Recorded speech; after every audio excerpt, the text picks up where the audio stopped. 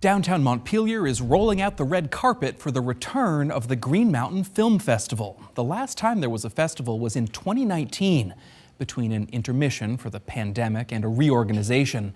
This year will mark the 23rd festival, and it's expanding, with screenings and events at the newly refurbished Capitol Theatre, Savoy Theatre, Kellogg Hubbard Library, and other locations. Opening night is tomorrow, and it runs through Sunday.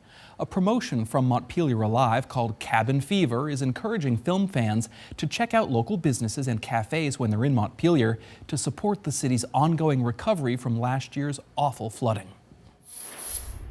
So all the downtown businesses here are coordinated with their own sales and promotions for the whole weekend, Thursday through Saturday.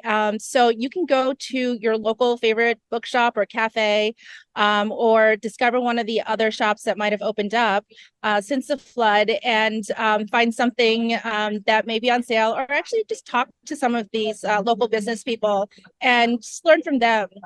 It's going to be really great.